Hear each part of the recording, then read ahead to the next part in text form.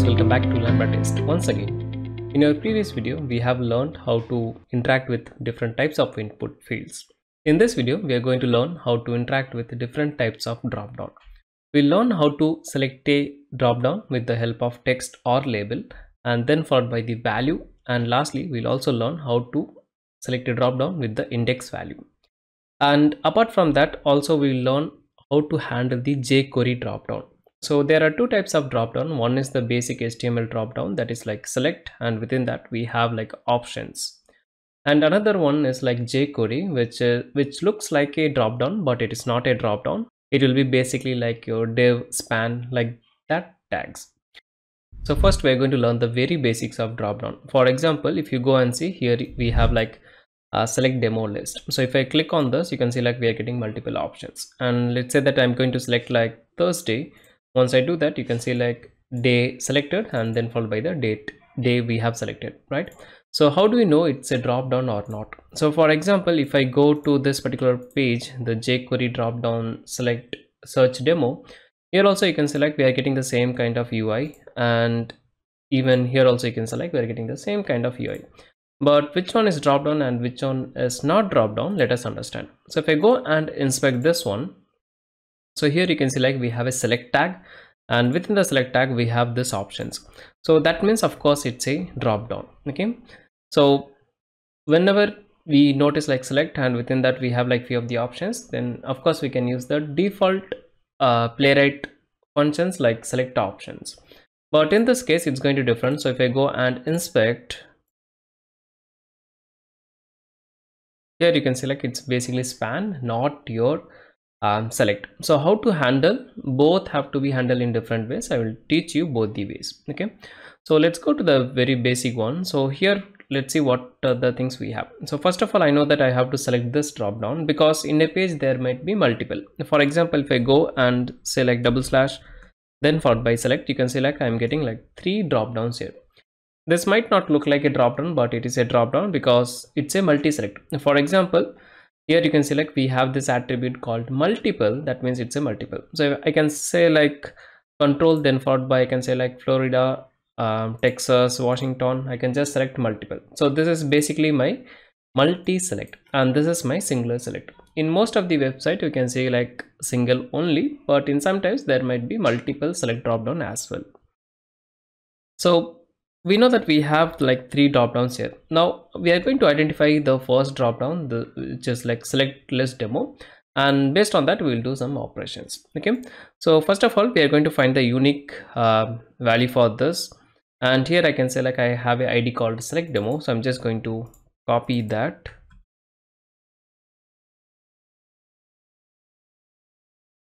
And this is my CS, which is unique, so I can use this one. Okay, so first of all we know like how to launch the browser. So I'm going to say like playwright.create, and then followed by you can say like chromium.launch, and within the launch we have to make it headless so that we can see it. We'll come to that in a moment. And then we can also say like new page, which is going to return me the page reference. Of course I can write this in a single line as well. It's just the return, so yeah, of course it should work. And within the launch I'm going to say like new, then followed by launch option. And if you see here, we are not getting any suggestion after the dot because we have to do the import. Shortcut is very easy, Ctrl+1. It will give us this little pop-up and you can give enter. That means we are going to import the launch option. Then I can say like dot set headless, and I can make it false. That's it, pretty easy. Okay, now based on the page I know that we have to use the function called navigate so that I can reach to that particular URL. So I have already stored that as a variable, 2 string variables. You can see like select URL, which is this particular site, and then I have like jQuery URL, which is this one. Okay, now what we are going to do, we are going to first select the dropdown based on the value. So let me store that as a locator. So for example, I can say like page.locator, and then followed by the locator value, which is select, then followed by the ID value. Of course this is going to return me the locator. I can name it like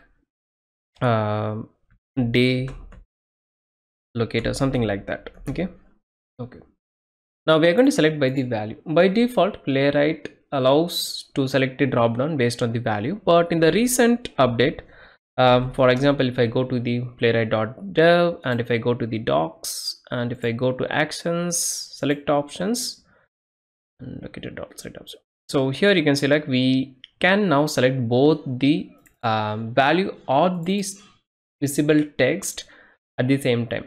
So this is like this or that. So if you go to the docs and if you go to the release note and if you go to the 1.29 version, you can see like we have this latest option now. Like it matches based on the value or label. So it earlier by default it goes always with the values, but now it's goes with the value or label. Okay, so it's just an update and Playwright is evolving a lot, so always recommended to see the documentation because few of the things might get changed in upcoming days, but these are pretty stable. But yeah, we can expect as well, as this is the very new to the market. Okay, now of course you know that in a drop down we have like select tag, within that we have options, and within the options we have like value and the text. So this one is like we can say like visible text or the label, and this is of course the value. In this scenario, value and the text both are exactly same, so if you pass any one, that should work fine. But in certain conditions it might not be true. For example, if I go to my website like letcode.in and then followed by the drop down, let me inspect this one. So here you can select the option, the value is like JS and the text is JavaScript. So this might be like always true or false. So both values and text might be different in some scenarios as well. So based on your application you have to handle, but however in Playwright we can pass both the values and it should work fine. Okay, but still I will show you both the methods. For example, here I can say like day locator, then followed by select option, and here it's a, you can see it's a overloaded and we have a lot of things. So here we can say like, let's say that we are going to pass this as Wednesday, so I'm just going to copy and paste over here. Okay, that's it, pretty much cool. So let's go and run this now. Let's see.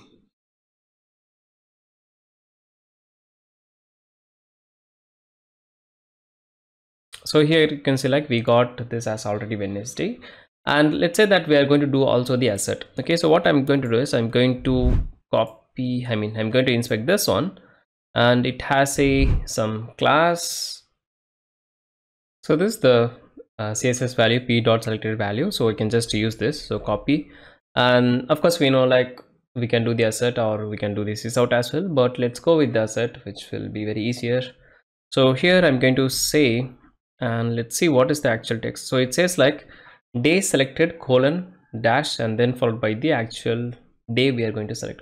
Okay, so we can do this in like full or partial. So I'm going to do the partial text comparison now. Okay, so first of all, of course we have to bring the playwright assertion, and we'll just make it like static and then followed by dot assert that, and here I'm going to make it like assert that and the locator. So here I can say like base dot locator, the value, and I can say like contains, then followed by text and the text that we are going to select. So I can just pass it over here. Okay, so that's it. Let's go and run. Let's confirm whether it's working fine or not.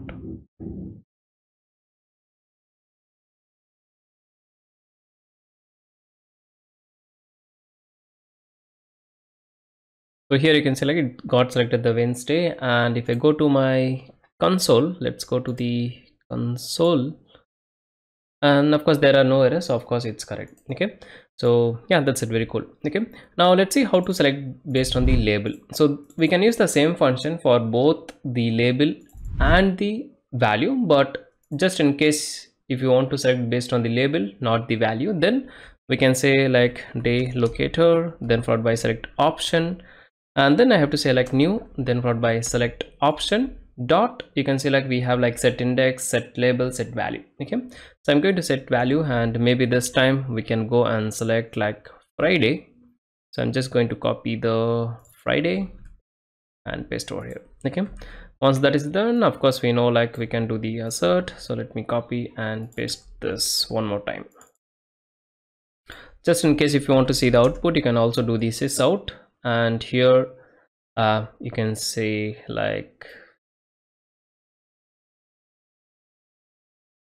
let me store this here. Basically we can store it here and we can make it like, let me name it like result. Okay, so instead of this I can just pass like result. That should also work fine. And here also I can say like result, and here I can say like result, then followed by text content. Okay, so that's it. I hope you are able to understand. So we just got the locator once, and we are going to do the reuse. Okay, so let's go and run this now one more time.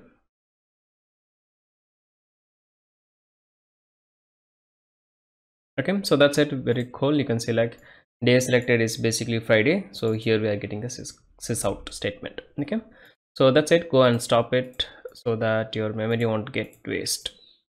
Okay, now if you want to select based on the index, it's very simple. The same thing, you just have to change this, like instead of select set value, you have to like set index. That's it. And of course index means you have to pass the position which starts from 0. So let's say that we're going to select the maybe like 2. Okay, so what will be the 2 will be like here, this is the 0, this is the 1, and this is the 2, so it should be Monday. Okay, so we can expect it to be like Monday. Let's go and run this now.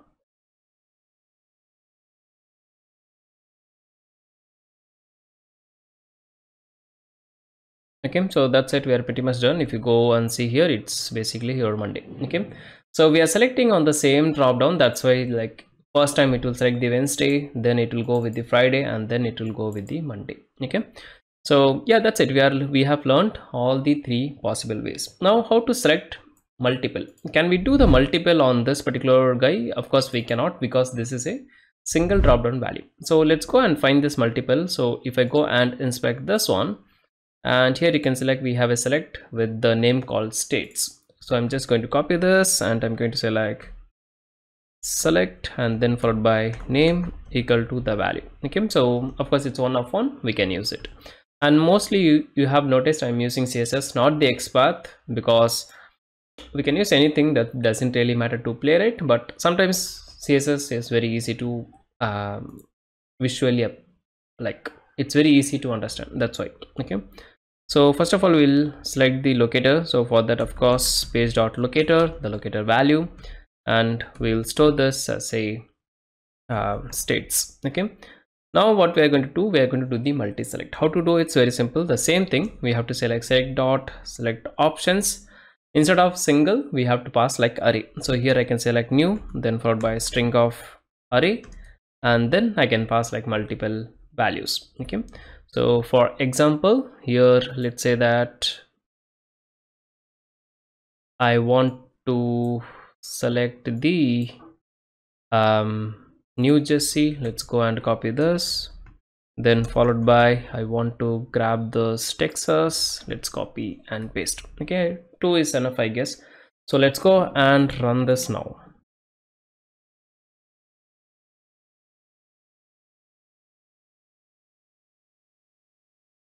Okay, so if I scroll down, you can see like both New Jersey and Texas are highlighted. That means of course it is selected. For verification, you can just click like get all selected, and you will get this. Okay, it's not coming, but it should work fine. Yeah, it should work fine. Okay, so anyways, so yeah, that's it. We are pretty much done with the drop down. Now you might have few questions like, how do I know how many number of options are there within this drop down?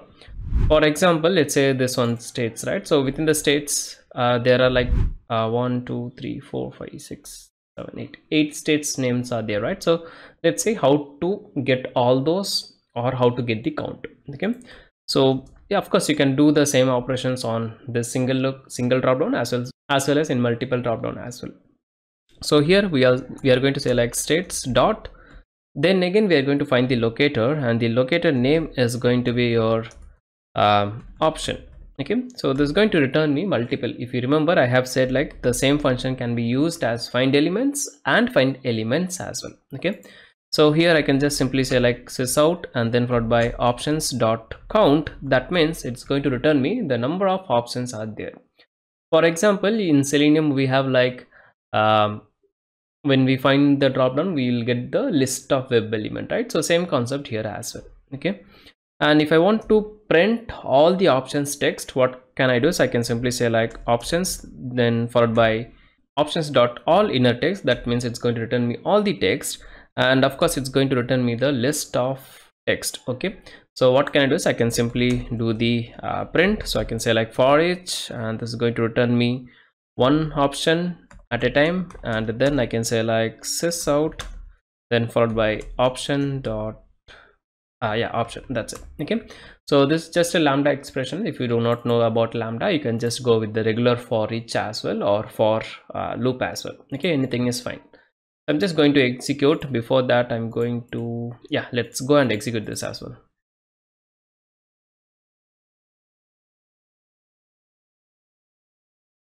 Okay, so if you go to the console, you can see like we got the New Jersey, we got everything, and if I go up, you can see like we have total number of 8 states and all the data. Okay, so in Selenium, the drop down is a bit complex compared to the Playwright, I will say, because this looks very easier for me to understand. Okay, anyways, that's just a personal thought. Okay, so we have learned how to handle the drop down. We have learned like how to like select a value based on the value, select a drop down value based on the value, label and the index. And also we have learned like how to handle the multiples. And if you want to read the content within the options within the select drop down, then of course you can use like all inner text, which will return all the text within that particular locator. And if you want to know like number of options available over there, you can use the count. Okay, so that's it, very simple. Now let's move to the jQuery. So this is the typical way of handling dropdown. Now jQuery is little bit different compared to the select thing, because here we do not have the select. Okay, so if I go to the elements and if I go and inspect this particular dropdown, you can see it's basically span. It's not the select. So of course we have to handle it in different way. Let me show you that.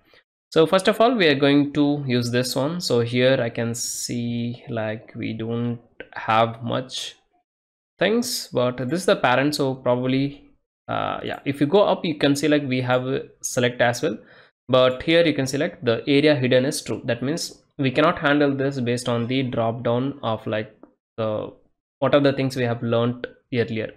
So of course, what I'm going to do is I'm going to click on this, then we'll get this option. We can go and select this one, or maybe you can just type some data, and based on the suggestion we can do the click action as well.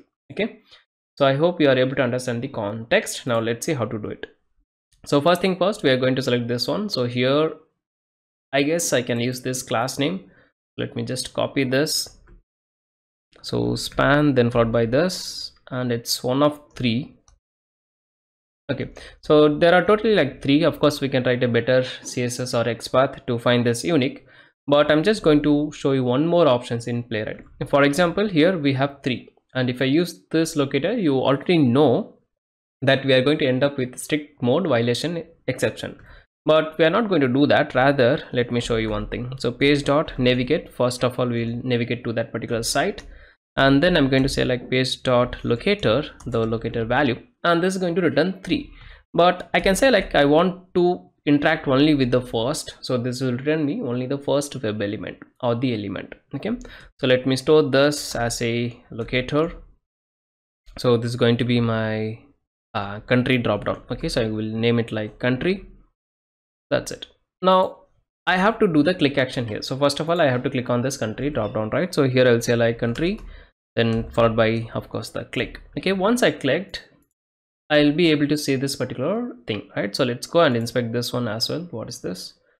This is Bangladesh, right? So here you can see like everything is based on your UL and the LI. Okay, so we can write a dynamic XPath for this, or maybe something like that. Okay, so the easiest thing will be like passing with the text, I guess. Okay, so for example, you can see like select 2 results. So I'm just going to use this. So yeah, okay, so span dot and then UL and then followed by LI. Okay, so you can see like we have around 11 values. Okay, I'm going to copy this one, and here I'm going to say like page dot locator, the locator value, which is going to return me the results. Okay, so this is going to be my all the results. but we should select the text, not the li. For example, if you go to this here, you can see like we have multiple li's, so of course it says strict mode violation error. But from the li, if I go to this particular li which has a name called Hong Kong, then of course it's going to work, right? So this will become the unique locator. How to do it is very simple.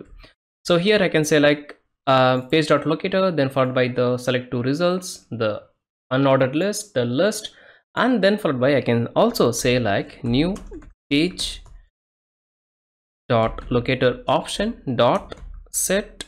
You can see we have another three options, has text, and yeah, two options, has and has text. So here I'm going to select has text. So from that particular locator I'm going to select for the text which is India. Okay, then I can say like results dot click, and of course it's now single thing, so results doesn't make sense. Results will make sense, but result is already there, I guess.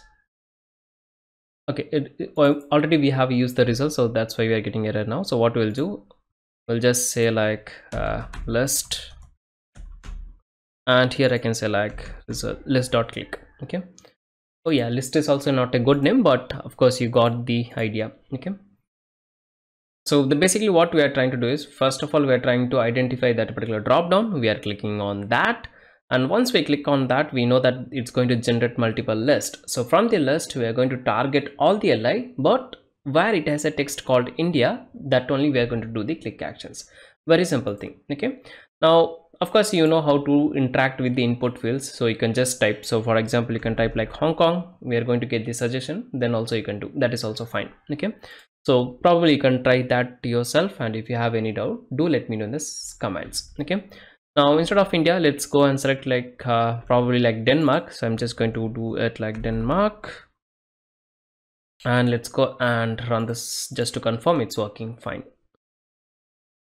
So it's basically the chaining concept in Selenium. For example, we can find the element, and from the element we can find another element, right? So that is what we are doing here, but it's little different.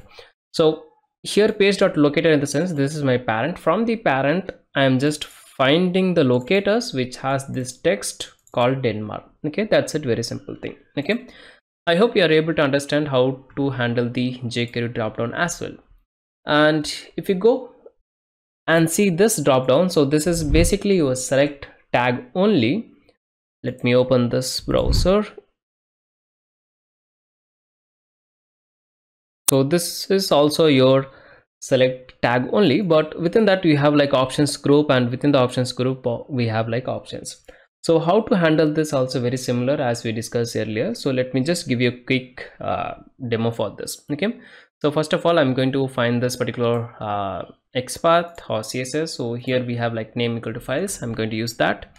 So here I can select page.locator, then the locator value, and this is going to be my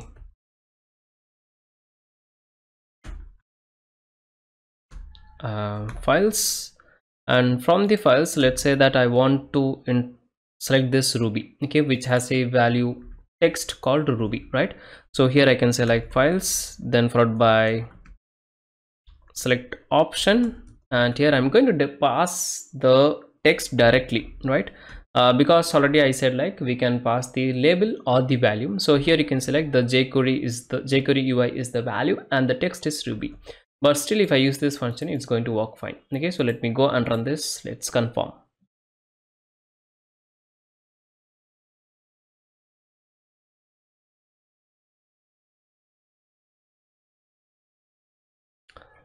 So if I scroll down, you can see like Ruby's already got selected. Okay, so Playwright will do the scrolling automatically, but if you want to do it, we can do that as well. We'll learn that in our upcoming videos. Okay, so that's it for this video. Let me give you a quick recap. So first of all, we have learned two ways to handle the dropdown. One is the typical way using the select option function, where we can use the label, text, or the index. And if you want to select multiple, we can do that with the help of select option, the same function. But here the data should be like within the string array format. So you have to select new string of array and then followed by the values. That's it, very simple. Okay, and if you want to know how many options are there within a particular select tag, then you can use like locator of options, and you can get the count. Okay, and if you want to print all those for a session or maybe some other purpose, you can use like all inner text. And we have also learned the jQuery, so it's basically like doing click actions. So first of all, we'll find the locator, we'll do the click action, and here we are using first because there are multiples and we are going to focus on the first one.